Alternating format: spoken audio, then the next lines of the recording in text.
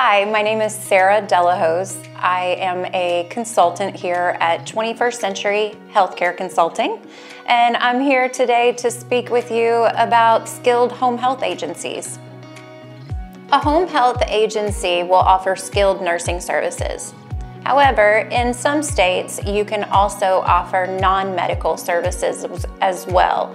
That would be assisting the patients with their ADLs, bathing, grooming, feeding, medication reminders, and companionship.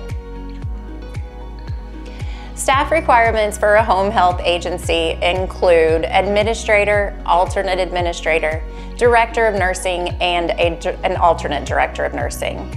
The requirements to be the administrator can vary from state to state, but your DON and ADON will always be a registered nurse licensed to practice in that state. Time frame for the licensing process, again, every state is completely different. Some states, you're lucky enough that you can have your license in a month to 2 months. Other states could be 2 years or more. Skilled agencies in certain states are Medicare approved, of course receiving reimbursement through Medicare. You also have options such as traditional Medicaid waiver programs, the Veterans Association, workers' comp, long-term care insurances, and of course private pay.